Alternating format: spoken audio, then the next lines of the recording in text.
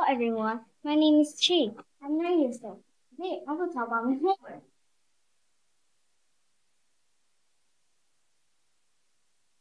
When you step on the brakes, your life is in your foot, hands.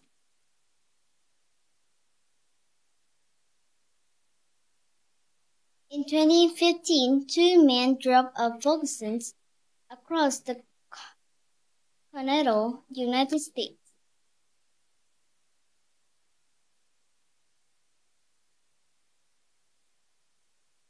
On just over 100 gallons of fuel. Their 81 mile per gallon performance doubled the car estimated full rating.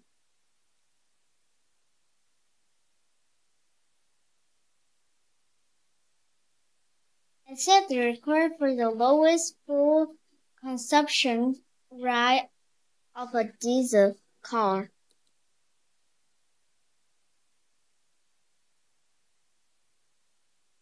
The duo call themselves hypermilers and are experts in sequence that maximizes a car fuel efficiency.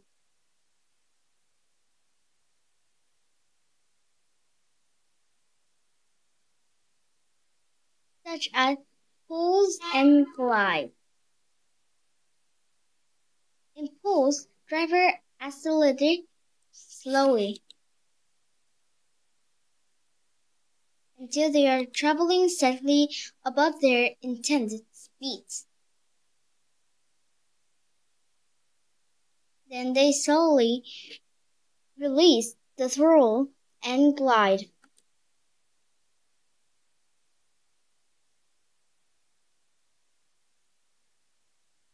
To understand why this strategy saves fuel,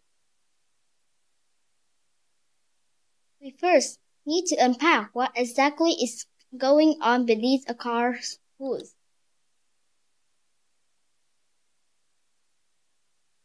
Non-electric cars run on terminal combustion engines.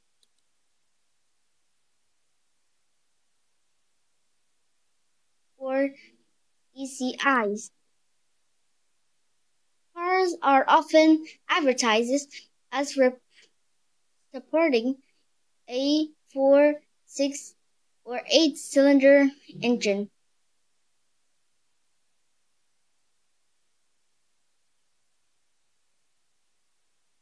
Which refers to this device's main components.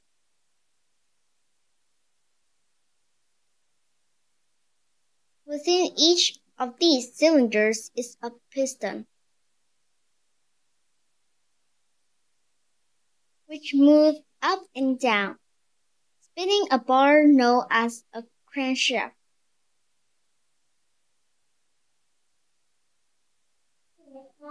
Effectively converting linear motion into a rotary motion.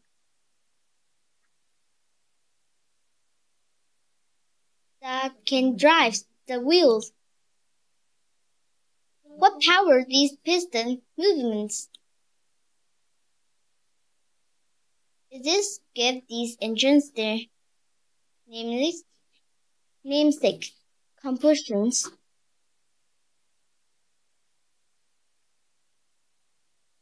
As the piston lower, air and fuel are sprayed into the cylinder chamber.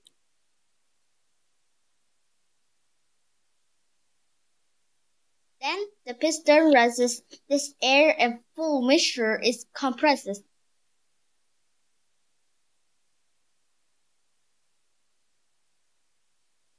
In gasoline engines, a spark introduces into the gas. A diesel engines, the comparisons alone created a mini explosion.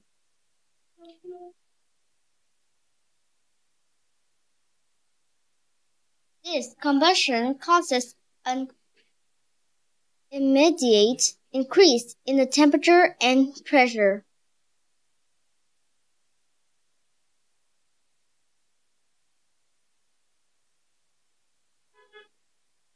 propelling the piston down and to start the cycle again.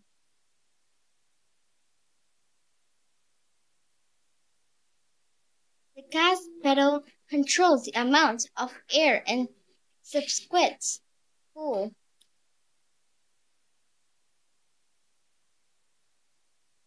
released into the chamber. The more fuel in the chamber, the more powerful the combustions, making the crankshaft roll faster. Driving down the highway, ICE cars spark thousands of blasts per minute.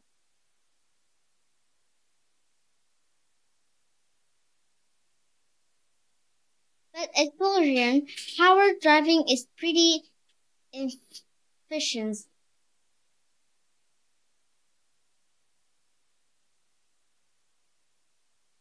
as much of the energy generated is lost to heat. In fact, only 16 to 25% goes toward moving the wheels.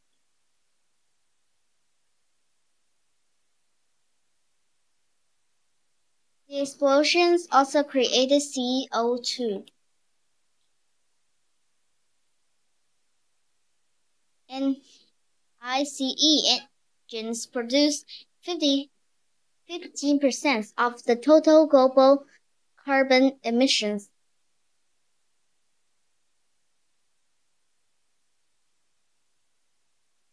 The pulse and glide can increase efficiency for two reasons.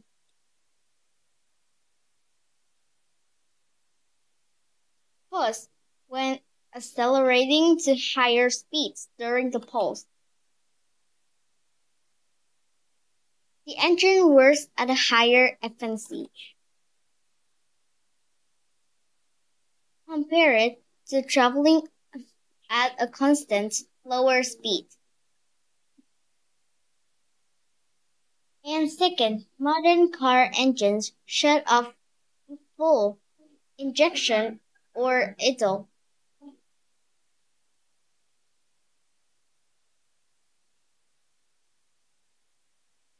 when decelerating, meaning that as the car glides, the wheels are driven by inertial energy rather than combustion.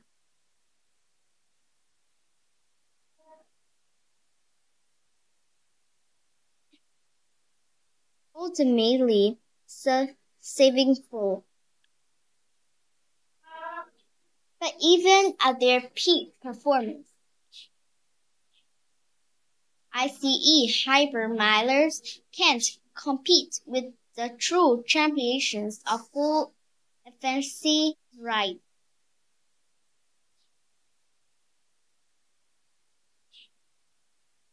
The electric vehicle. Many EVs run on induction motors, which have two main parts: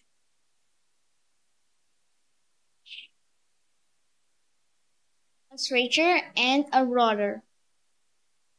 The stator is a series of rings which copper wires woven around it.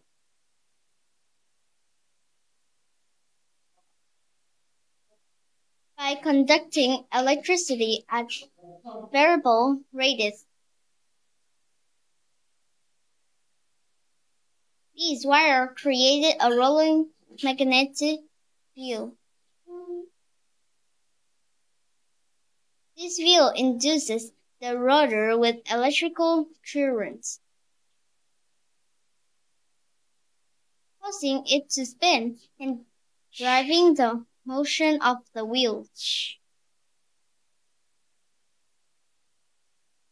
For EVs, pressing on the Oscillator changes for the frequency of current.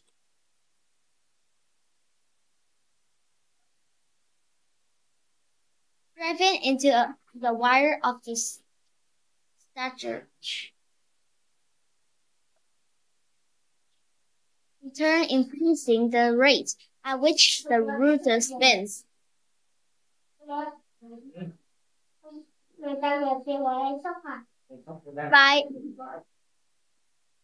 By utilizing battery power rather than gasoline.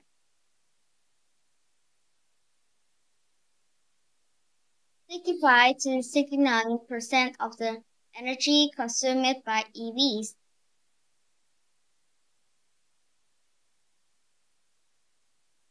goes directly to moving the wheels. And since EVs don't create an explosion, fewer parts are needed below the hood.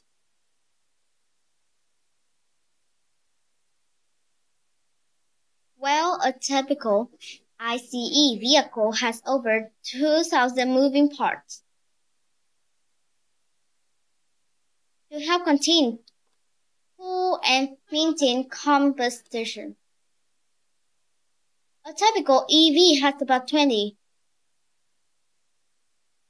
EV are completely changing the hypermiling game. As driver complete to travel the farthest on fewest kilowatt hours.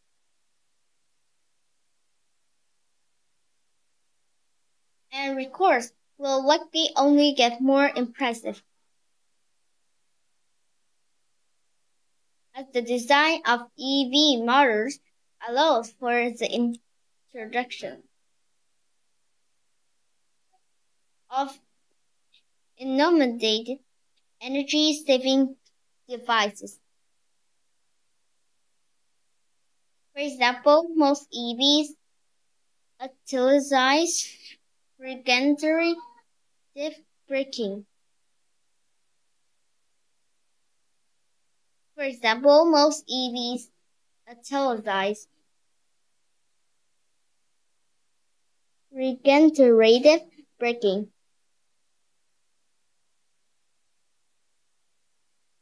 where energy normally lost to friction is conserved. As the car slows, the electric motors operates in reverse.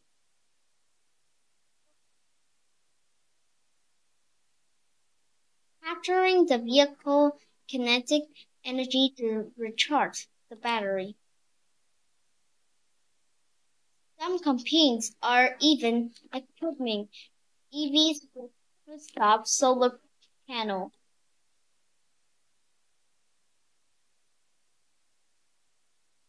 Further increasing their range. Since they don't burn fuel, EVs have zero tailpipe emissions. That's not to say they are always carbon neutral. EVs require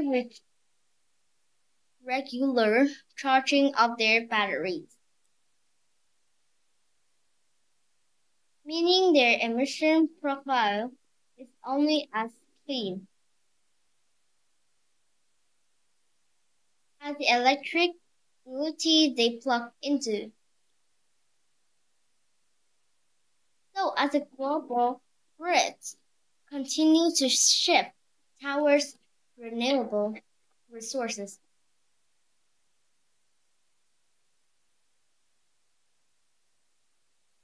EVs are also becoming greener,